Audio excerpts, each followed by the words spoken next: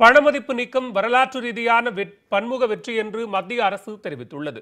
பண மதிப்பிழப்பு நடவடிக்கை எடுத்து இன்றுடன் ஓராண்டு நிறைவடையும் நிலையில் அது தொடர்பாக பத்திரிகைகளில் மத்திய அரசு சார்பில் விளம்பரம் வெளியிடப்பட்டுள்ளது. அதில் கருப்பு பணத்திற்கும் ஊழலுக்கும் எதிராக 125 கோடி இந்தியர்கள் தீர்க்கமாக போரிட்டனர் என்றும் வரி செலுத்துதலுக்கு பொருந்தாத வகையில் ரொக்கப்பணத்தை வங்கியில் செலுத்தியதாக 17,73,000 நிகழ்வுகள் கண்டறியப்பட்டுள்ளன என்றும் 23,22,000 வங்கிக் கணக்குகளில் 3,68,000 கோடி ரூபாய் சந்தேகத்திற்குரியதாக கண்டறியப்பட்டுள்ளதாகவும் குறிப்பிடப்பட்டுள்ளது.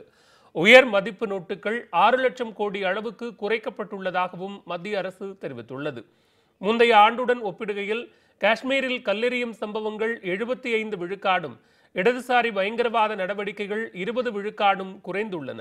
7,63,000 போலி நோட்டுகள் கண்டறியப்பட்டுள்ளதாகவும், பண மதிப்பு நீக்கத்தால் 2,24,000 போலி நிறுவனங்கள் பட்டியலில் இருந்து நீக்கப்பட்டதாகவும், 35,000 போலி நிறுவனங்கள் 58,000 வங்கிக் கணக்குகளில் பண மதிப்பு நீக்க நடவடிக்கைக்கு பிறகு 17,000 கோடி ரூபாய் அளவுக்கு வங்கிகளில் போட்டு திரும்ப எடுத்துள்ளதாகவும் மத்திய அரசு தெரிவித்துள்ளது. புதிதாக வரி செலுத்தியவர்களின் எண்ணிக்கை 66,53,000 84,21,000 உயர்ந்துள்ளது.